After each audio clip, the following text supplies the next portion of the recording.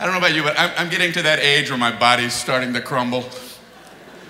I'm not making this up, but like if something breaks on me, it just kind of stays that way, you know? Oh, my hip hurts. I guess forever. Bang my knee. Guess I'll get used to that pain. How you doing, Brian? Not so good anymore. Hurting all the time now.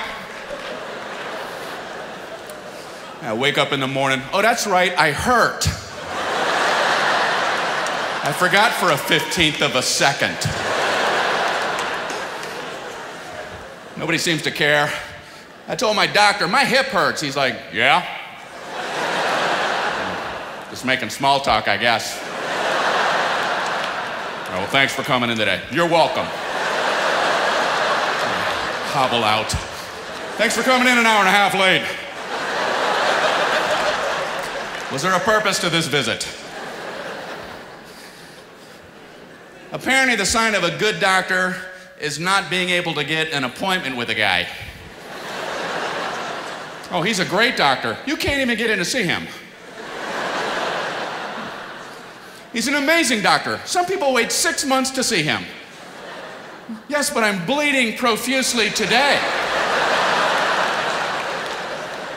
Do you know any so-so doctors? With bandages and such? Who can deal with blood spurting outwardly from vital organs on the day that is this?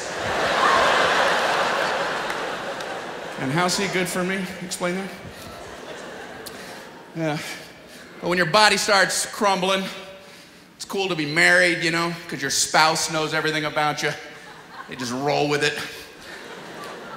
I don't know how you would incorporate the weird physical stuff into a dating rap. How would you slip that stuff in? I'm glad I don't even have to try, you know? Hey, how you doing? I was wondering if you might want to go out on a picnic this afternoon.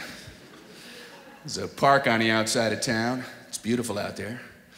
If you don't mind, we could stop at my pharmacy and pick up some pills, because apparently I urinate too frequently.